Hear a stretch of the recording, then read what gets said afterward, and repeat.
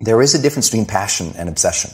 When you're passionate, everybody cheers you on. They're stoked for you. Oh, you found your passion? Awesome. Follow your passion. Live with passion. Be passionate. Chase your passions. Everything. Like passion. Passion's good. Like the world's gonna be like, yay, passion. When you're obsessed, they're like, why you gotta be so crazy? Why can't you be satisfied? Why do you always gotta get things so perfect? Why do you spend so much time here? When you're obsessed, people think you're nuts. So it's different. If no one thinks you're crazy, you're not yet operating to the outer limits of your potential. You're not there yet. Because somebody in your life should say, man, you really care about this in like a crazy way. It's time to stay focused. It's time to decide clubs, partying, trying to fit in and socialize, rub elbows with everybody so people can stop calling you weird. Why are you so antisocial? Because I'm trying to get it. Why are you staying on the basketball court so much? Because I'm trying to get it. Why are you not clubbing? Like every time I text you and invite you to go do something fun and cool, you always studying.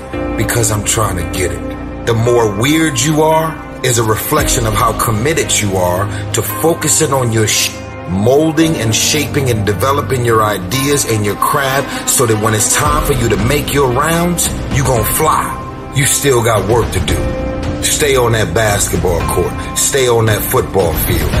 All the homies texting and calling and trying to make you feel bad about being so focused. It's grind season, homie.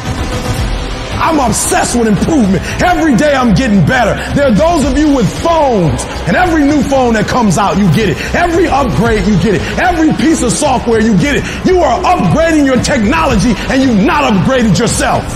So listen to me. There are those of you who said, I want to be a millionaire. I want to be the best at this company, right? But your value system says you believe in sleep more than you believe in grinding. Your value system says you are a consumer and not a producer. If you're going to go to the next level, your values are going to have to change. We do not retreat. We do not give up. We do not surrender. And the reason why most of you are not successful is because every single time stuff's not going your way, you give up, you quit, you let go, and people feel weakness. They feel it. You can feel when somebody's not committed, when they're not all in, when they're not dedicated. And there's another level you get to when you go all in. You have to eat the dream. You have to sleep the dream. You have to dream the dream. You have to see it when nobody else sees it. You have to believe it when you cannot see it. You gotta be possessed with the dream. And I dare you under every single circumstance, keep looking at your dream. Keep focusing on your dream. Keep going after the dream because that's where true success is.